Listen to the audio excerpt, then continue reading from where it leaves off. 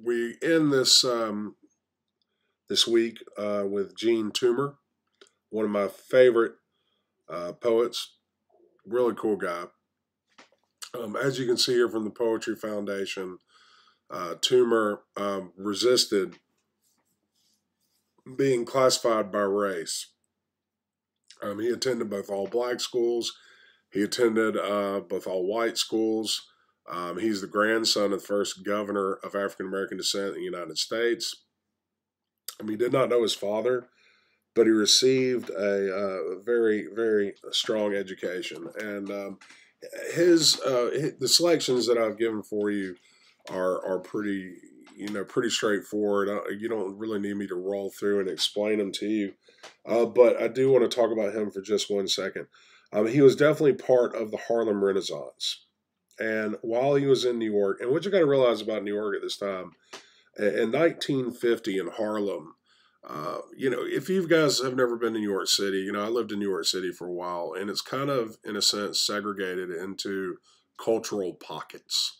Like you might go through an entire city within the city that's completely Hasidic Jewish or Russian or, like Little Italy or Little Chinatown or Little Korea. So things are kind of pocketed. And in Harlem, there's a pocket of about 50,000 African Americans in 1915. And by 1929, this number had grown to 150,000. So, like, it's kind of like, these little places are like their own cities within a city. And the Harlem Renaissance is this kind of literary movement, an artistic movement, and music movement, and plays and all this stuff. It's really, really got some really talented writers like Zora Hurston, who we already looked at, and Langston Hughes, who we're going to look at a little bit later, I believe, and County Colin. And so, he gets in there, and he was even a teacher in Sparta, Georgia, for a while. But the point is,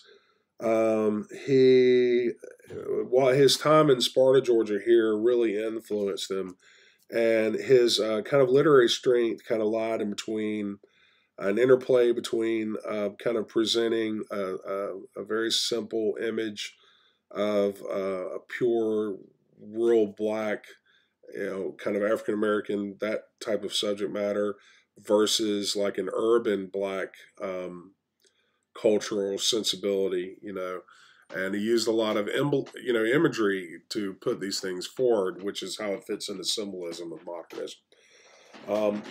He isn't completely traditional. He does kind of take some ideas of traditional poetry, but he makes his own forms, his own structures of poetry. They aren't highly experimental, but they're not completely traditionalist.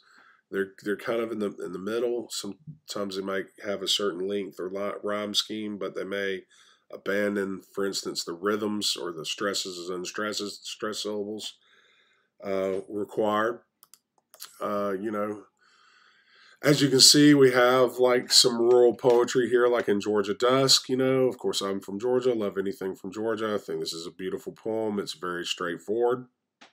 You have those same themes of, racial pride that we see in a lot of work. But let me explain this to you. Okay, Kane, this all his poems that you're going to see, most of the stuff you're going to see from these selections are from a book called Kane.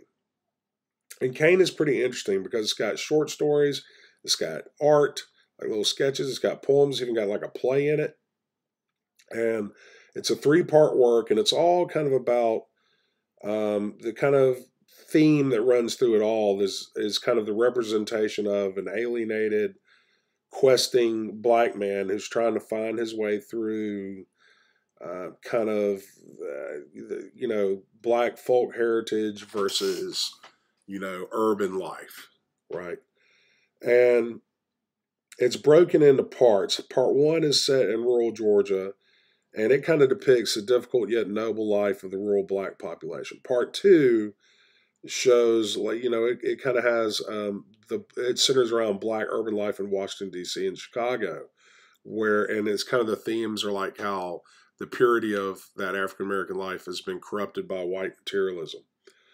Part three, and it's probably like the most autobiographical, shows an African American intellectual man, a very intellectual guy, an intellectual, teaching in the South, trying to establish roots. And here's a quote for you: he tries to establish roots in the style of life that he has never known before, but that is nevertheless supposed to be quote unquote his.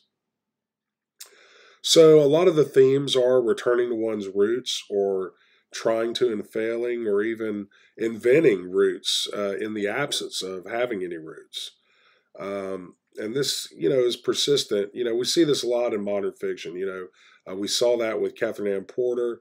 You see it with Thomas Wolfe. Ernest Hemingway writes a lot about that later on. But Kane has very poetic language. Even his prose, which is anything not poetry, like paragraphs, is very imagistic. Has a lot of imagery and symbolism. The language is pretty interesting. His word choice, his diction, and he's been described as piecing together poems and short stories like mosaics, like little squares that all together come and build like a bigger picture. So I hope that you enjoy this guy. He's one of my favorites.